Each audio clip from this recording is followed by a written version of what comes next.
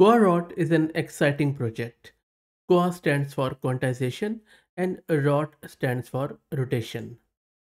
QuaRot is a post-training quantization scheme that enables 4-bit inference of LLMs by removing the outlier features. QuaRot is a scheme based on rotations, which is able to quantize LLM end-to-end including all weights, activations, and key value cache in 4 bits. QuaRot rotates LLMs in a way that removes outliers from the hidden state without changing the output, making quantization very easy. If you look at this diagram, this shows you before QuaRot and after QuaRot. QuaRot uses the computational invariance idea from slice GPT and fuses randomized adamant matrices into weight matrices. This enables the researchers to remove all the outlier features without changing the model output, which is known to be the main bottleneck in 4-bit inference, and that is huge.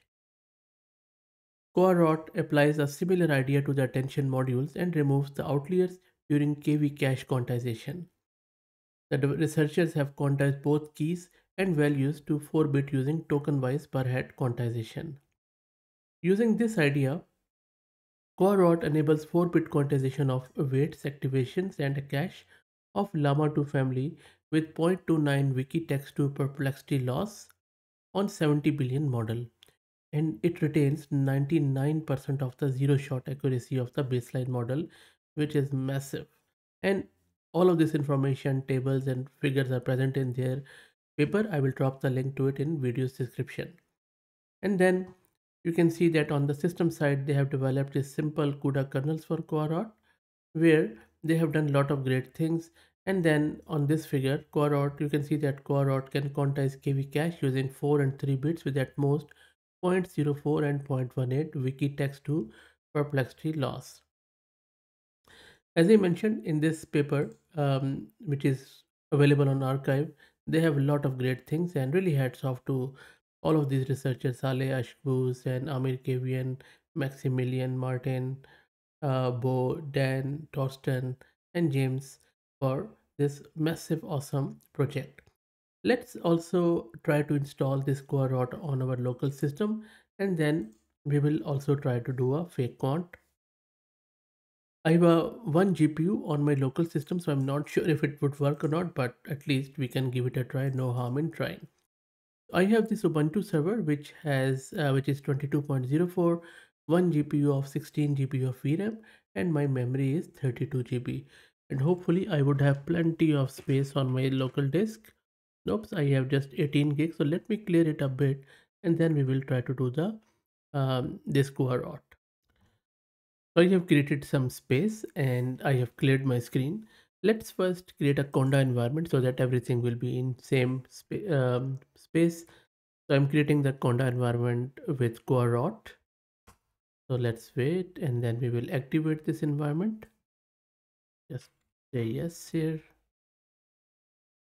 Let's wait, and now let's just activate this, and you can see that now the environment is enabled and QuaRot is in parentheses.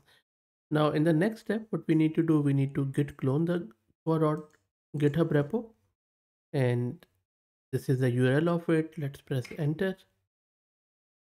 That is done. Now let's cd to this QuaRot, and now simply do pip install dash e dot or pip install dot, same thing. Let's press enter, and it is going to install a lot of prerequisites if they're available. Maybe let's do pip install dot. Okay, let me see what is the issue here. I think we need to install this prerequisite separately, I guess. You can see that it is complaining that no module named torch because I have created this new conda environment, so we would need to install the torch. So I will just say pip install torch. Let's wait for the torch to get installed.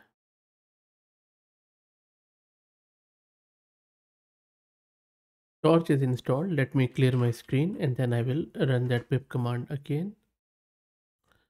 So let me run this pip command again here. Let's press enter.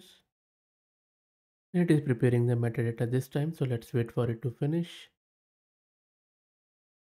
It took a bit of a time, but now you can see that QuaRot is installed. Now, in order to do the quantization, I will show you the command.